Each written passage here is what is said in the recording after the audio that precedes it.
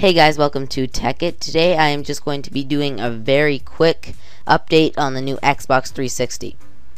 So first, now they've bumped up the hard drive to 250 gigs instead of the old 150. And it also has a nice black and glossy enclosure for the Xbox. And it's also a lot smaller. And now it also has one big fan instead of the two little ones it used to have. So it's going to have a lot better cooling, and it's probably going to have a lot less problems with the red rings of death. And it also has Project Natal, which if you don't know about, it is kind of like the Wii, but except instead of sensors, this is actually a camera, and instead of having to use a remote, it's actually a physical camera, so it can actually see you, and by doing certain actions you can play the game, and you don't need to be carrying around that remote.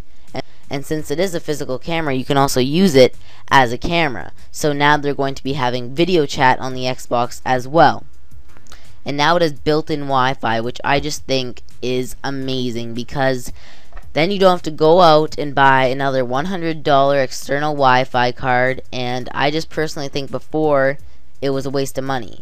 Like, it was worth it because the Xbox is great, but now that it comes with it built in, I think that's just a great thing, because you don't have to go out and spend another $100, and it's just nice to have it inside instead of this thing hanging out of your Xbox.